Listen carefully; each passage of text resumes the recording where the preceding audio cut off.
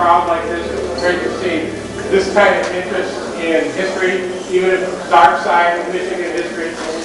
But tonight we're going to talk about the Purple Gang, and I'm not going to ask the question that I often ask crowds like this: how many people have read my book? It doesn't matter. Everybody here knows something about the Purple Gang.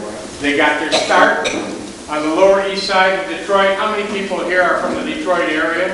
How many people here know what Hastings Street was or where it was? Hastings Street was a street that essentially was taken out in the 50s and early 60s by I-75. The street ran north and south from Jefferson Avenue to Grand Boulevard, a couple miles. And what was then the Jewish ghetto was a couple blocks east and west of Hastings Street. Now Hastings Street and the area surrounding Hastings Street was a melting pot. There were Syrians, there were Italians, there were all kinds of different ethnic groups of people that lived in that area, Polish people. The Purples really got their start as a group of kids, 18, 20 kids, who attended a vocational school called the Old Bishop School. This was one of the Detroit Public Schools' first attempts at trying to do something with delinquent kids, teach them a way to make a living.